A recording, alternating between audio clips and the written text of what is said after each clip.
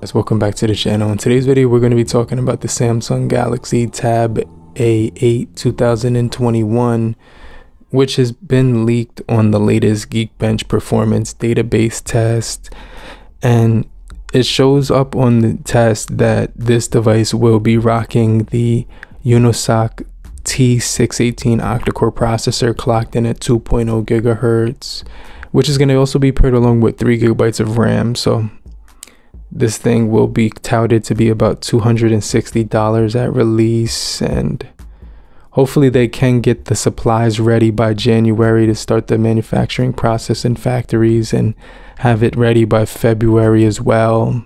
And the latest Geekbench scores, the 1625 for the single, 5285 for the multi-core score, and like I said, it's going to be a pretty decent phone, tablet slash companion for maybe school, work, or at home. 7040 for the milliamp hours, 15 watts or 18 for the charging speeds, and it will have that 5 on the front, 8 megapixel on the back, along with a TFT 10.5 inch display as well.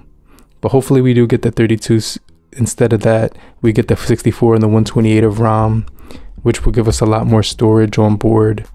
But the design of this thing is very similar to its predecessor, which is the Samsung Galaxy Tab A7, which was not only really sturdy but also just had a nice smooth operating system after all of the updates that it did get.